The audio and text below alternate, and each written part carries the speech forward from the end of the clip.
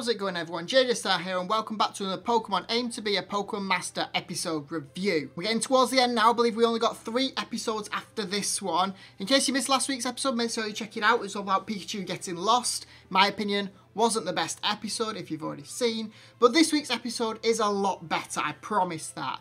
Because we have the reintroduction of Lapras. So without further ado, let's get into this week's episode review. So this week's episode opened up with Ash, Brock and Misty at the beach playing with some Whalmers. They then hear a cry from out at sea and see that it is Ash's Lapras. Ash's Lapras asks them for help and they travel to an island where they see a Whalmer is trapped in a hole. We also see up above, while everyone's trying to get this Whalmer out, that Latias is watching. And Latias actually turns up several times in this episode. I think the most that it's ever really been in apart from that first one. Ash then brings out his Kingler, Surfetch'd, Heracross and Bayleaf to help get this Whalmer out of this hole. Ash and Misty then have a super idea of how about we try fish it out. Let's throw our fishing rods into its mouth and try pull it out of this hole. Bear in mind they're trying to pull out a baby whale. There is no chance this will work. Oh wait, it works. And Whalmer flies out of the hole, jumps up and down, it jumps back in a deeper hole and then evolves into a Wailord. Meaning that it is stuck even more than it was before. Team Rocket then try to sneak up on what's happening to have a see if they can catch anything, but Pikachu spots their periscope coming out from the water from their Magikarp submarine. And in this next scene, Pikachu was a bit brutal. I mean, it was electrocuting Team Rocket. It was basically blackmailing, saying, if you don't help us, we'll just shoot you off into space like we normally do, make you blast off. We'll electrocute you and make you hurt. So Team Rocket had no option but to help the rest of them out.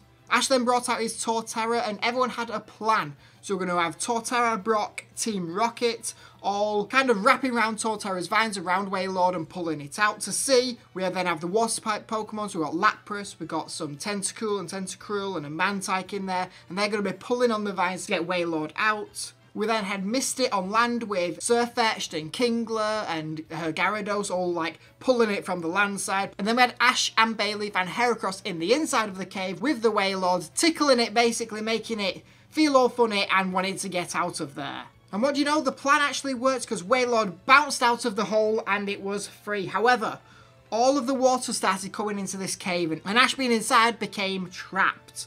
But luckily it didn't really take long for Lapras and Wailord to come up with a plan. Lapras froze all the water so it couldn't rise anymore. Wailord shot a weather ball in there and Lapras went in to help Ash and get him out. We then head to the end of the episode where we see all of Lapras' friends and Lapras then says goodbye to Ash once more and goes off with its own kind. And that's basically where the episode ended. So there we go, a little bit more of an exciting episode compared to last week. And the only really point I want to point about this is Lapras.